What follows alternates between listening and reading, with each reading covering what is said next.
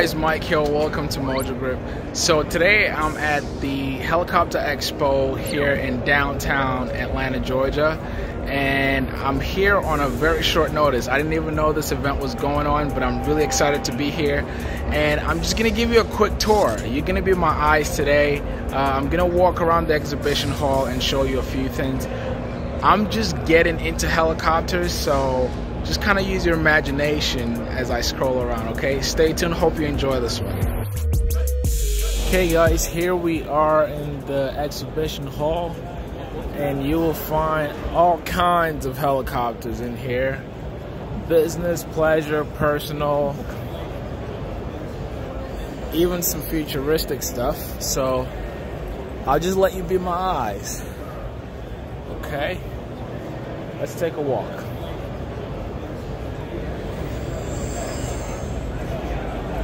Arrow Brigham. Okay. Not familiar with this helicopter, but it looks something like business or personal aircraft.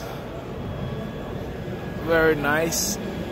Not my favorite colors, but this is nice. Okay, 3-blade rotor system, tail wheel. We can't waste time with just one, so let's move on. Okay, here we are with Schweizer. This is actually one helicopter that I'm familiar with. If you hear this name Schweizer, you may have heard this particular brand associated with trainers. Okay, a lot of helicopter pilots learn in these, and as you can see, just look at the build. All right, and from what I've been told around the industry, I don't know if you guys saw my some of the videos we did on the Mosquito helicopter. You know, they have one of these, and they tell us that this is the aircraft or the helicopter that they use to train their pilots to fly the Mosquito. As you can see, only 2 seats in there.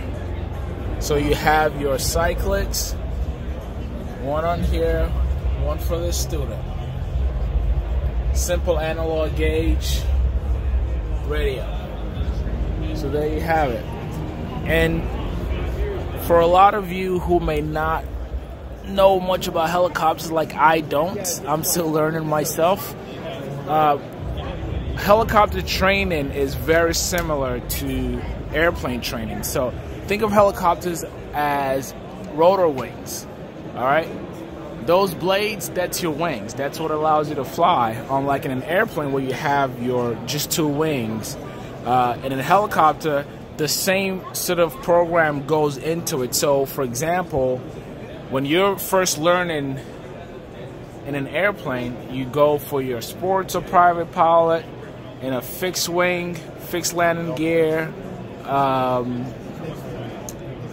basic stuff.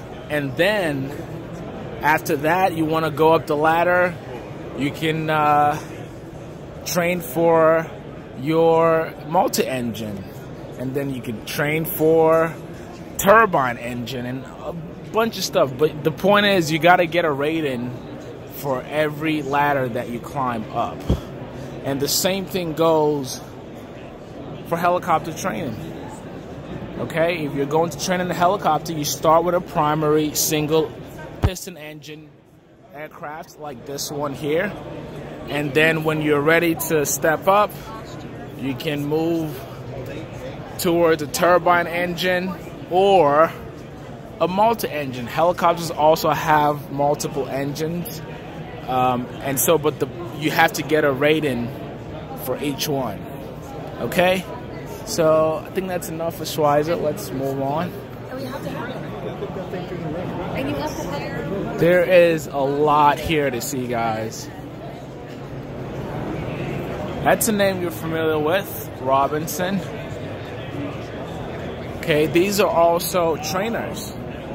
I reviewed, I believe it was the R66 a couple of months ago, And here you have a R44.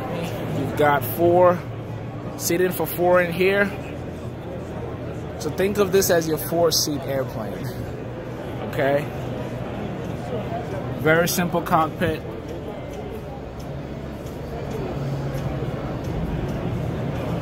And enough legroom. Alright, and right next to it is the R22. Again, this is what you compare to the Schweizer I just showed you. This is a primary trainer, single piston engine. You learn the basic stuff in this. Okay? And let's see what's next to it.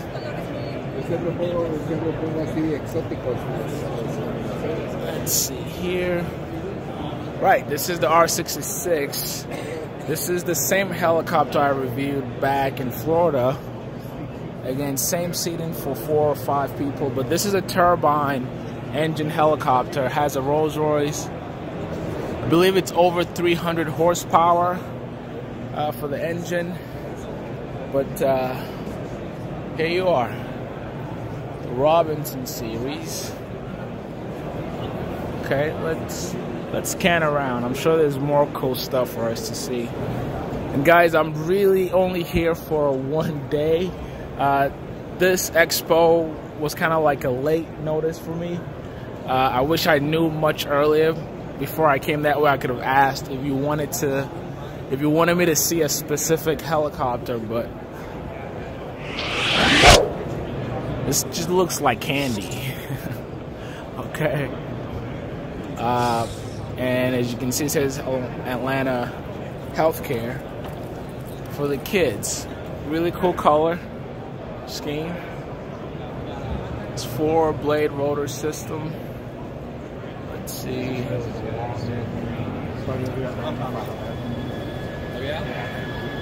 Really?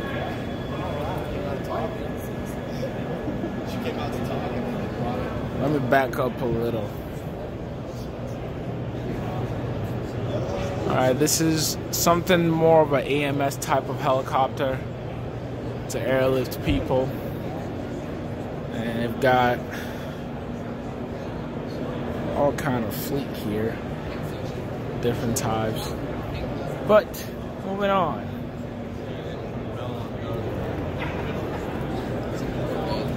Look at Airbus over there. Let's see what they got.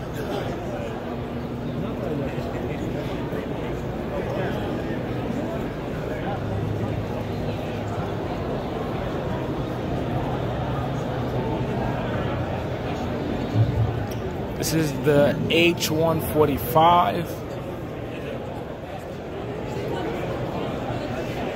in silver. Really clean. Obviously, pilots with helmets riding. Why? On the outside.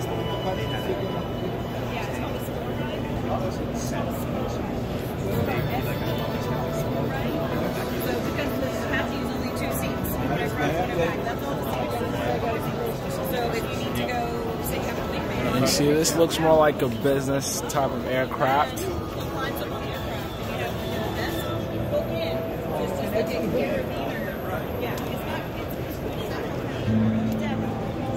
Sorry, I don't have the data specs of any sort.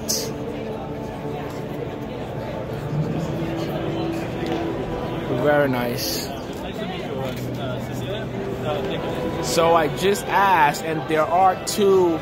This is a multi-engine helicopter, 2 turbine engines.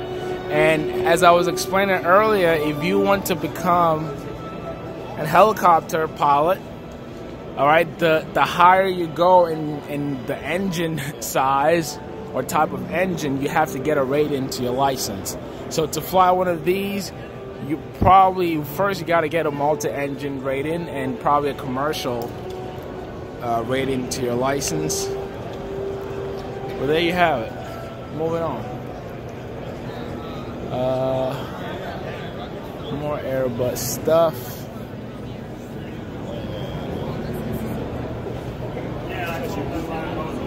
Guys, this right here. We talk about the future of transportation.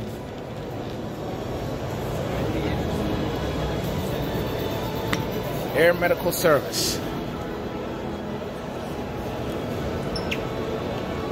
Okay, you've got your stretcher in there. Seating for nurses or physicians. It's a big cabin.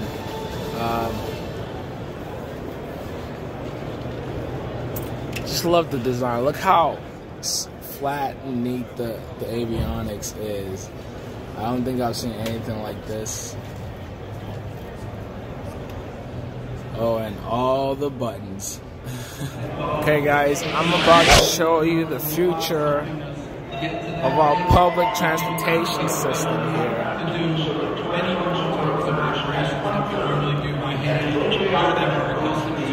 In the automobile industry. Table stakes for manufacturing revolve around safety and quality, and we want those to always be there, and they always will. So we have to start to focus on the cost of manufacturing. So not just safety and quality, that's always there. Those are table stakes. Now it's about cost. So the direct operating cost, the acquisition cost of the vehicle can open the markets up to more people in everyday uses. So you can see our team, the frameworks and the technologies resulted in a people-centric vision of the future and the vision of Nexus. You can see we designed this vehicle from that seat all the way out to the ducts, and only in that order, because we want to address a market that is different than any we've addressed before. So I'm going to close off with talking about the timeline. You think this looks more like the Jetsons? And if you're a cartoon connoisseur, that translates to 2062. I don't know if anybody knew that about the Jetsons, but we're talking about the middle of this decade, the middle of the 2020s. So this is much closer than we ever thought, much closer than you think today. And it's there, again, to change the way we fly, open the vertical dimension to more people, and solve real-world challenges that we all face today. So a couple other things that are available here in the booth, we'd love you to check those out. There's an AR display on the left-hand side behind the vehicle that'll get you into some of the more of the details of the vehicle and how it operates. And then behind me is our urban logistics vehicle called ACT, which stands for Autonomous Pod Transport, that'll fly in unison or separately with Nexus to do some of the smaller logistics packages moving. So I'm going to open the floor to questions. We've got a couple mics out there, one here in the front, and usually there's one in the back. Just raise your hand and we'll come and get you if you have a question for us.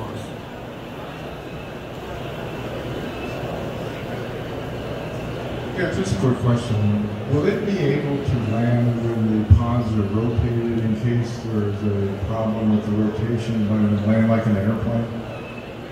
Yes, a powered lift aircraft, as long as there's no interference between the prop rotors and the ground, can always land like an airplane, either in an angled orientation of the nacelles or full airplane. So as you can see, guys, this is on traditional tilt Bell's rotors. You may be asking that about prototype for a human drone.